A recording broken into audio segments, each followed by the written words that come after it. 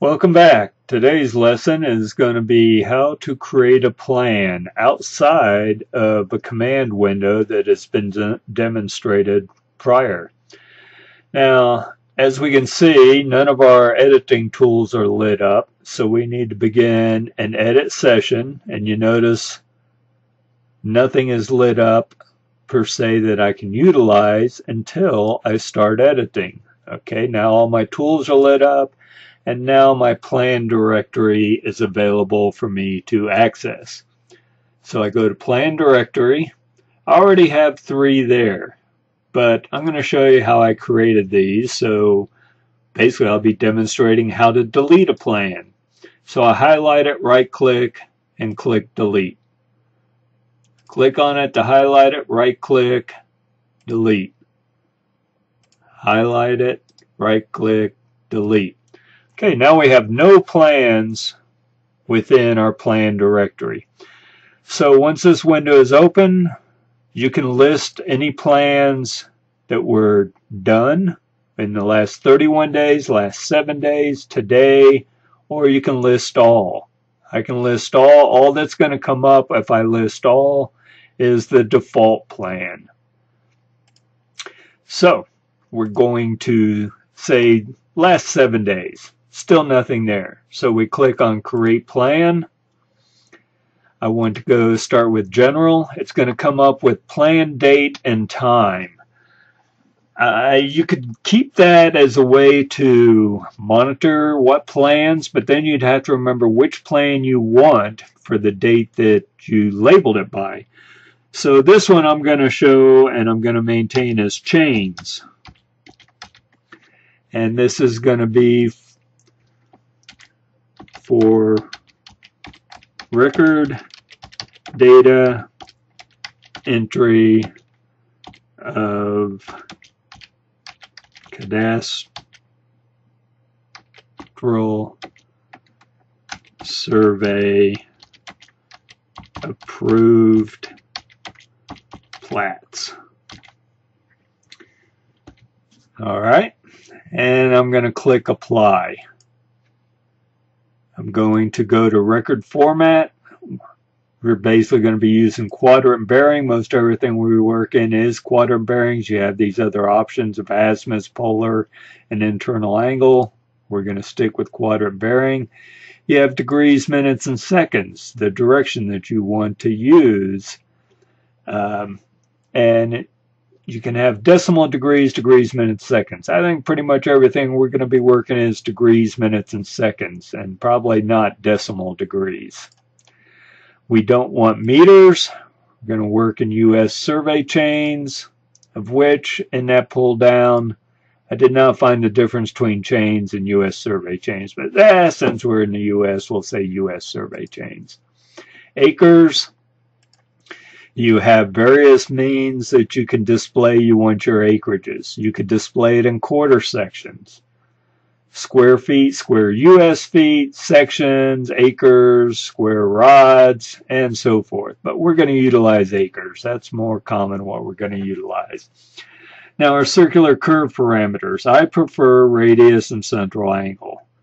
In the early design standards, the radius and central angle are basically were the primary elements that were used for design.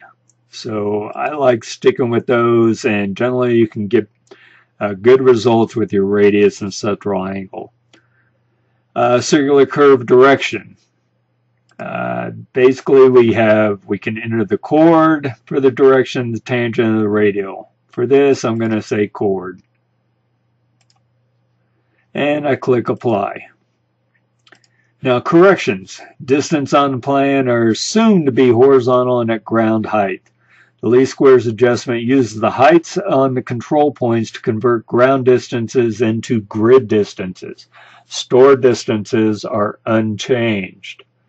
So we're going to, for bearing corrections, we know we're going to be utilizing true mid bearings. The bearings generally on an approved cadastral survey plat are the bearing at the midpoint of the line, or the average of the forward and back bearings. So we're going to use true mid bearings. Click Apply. Attributes.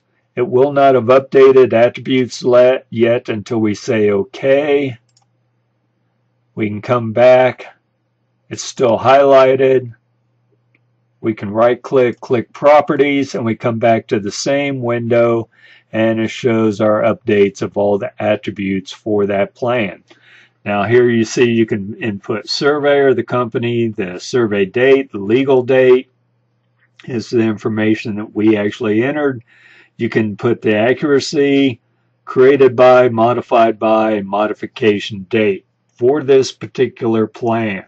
Okay? We'll say OK. So we have the first plan. The second plan we're going to create, we come back here to General. You can see it comes with the same date, just different time. But this one we're going to say U.S. survey feet. U.S. survey feet. And our description here is going to be for data entry of meets and bounds surveys not utilizing mid-bearing.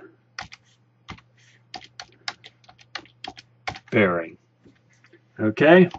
So basically like a mineral survey. They don't utilize the mid-bearing. So any meets and bounds survey that we're going to be in U.S. survey feet and not utilizing a mid-bearing. Say apply. Our record format is much going to be the same, only we're going to change this to U.S. survey feet. Acres, all of this remains the same. Apply. Corrections. We will not click on uses true mid-bearings this time.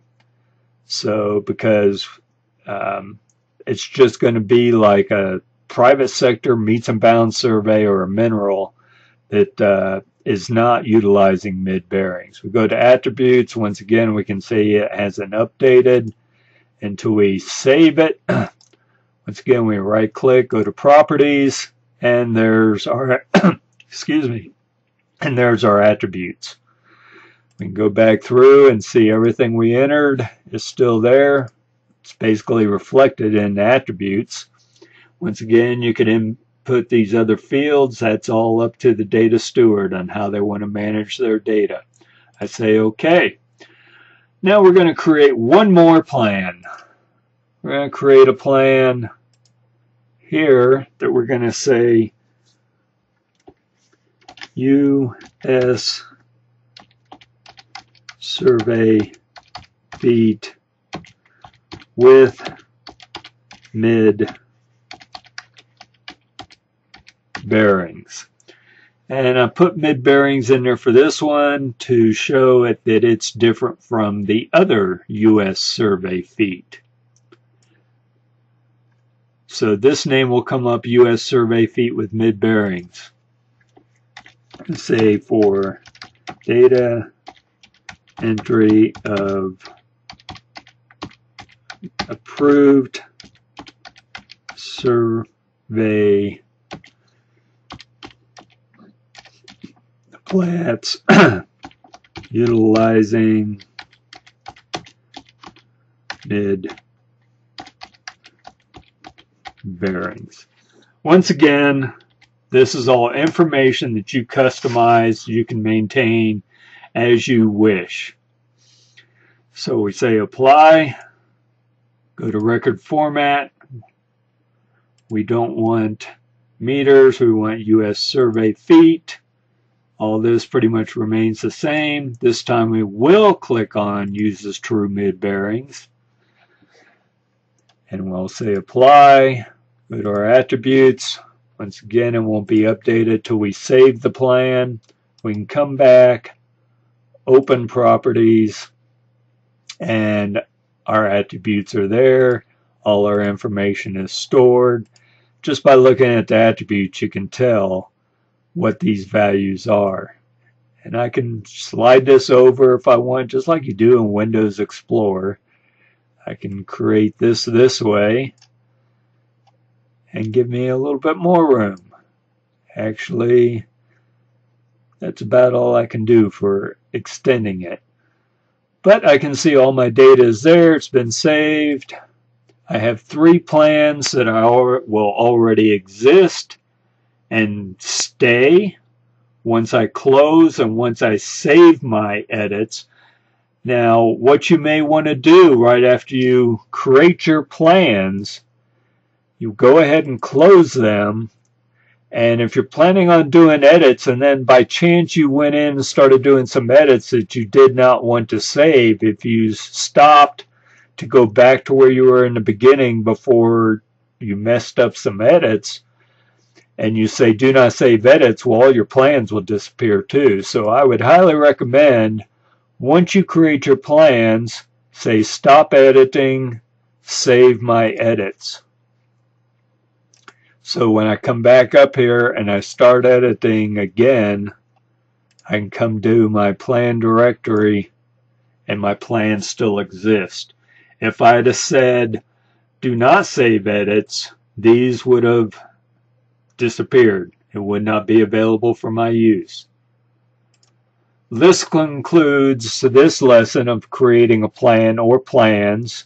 Hopefully you could see that you could basically create any plan that you wish for the application that you may desire. So that will conclude today's lesson. I hope it was beneficial, and good luck to you all in the future, and have a great day.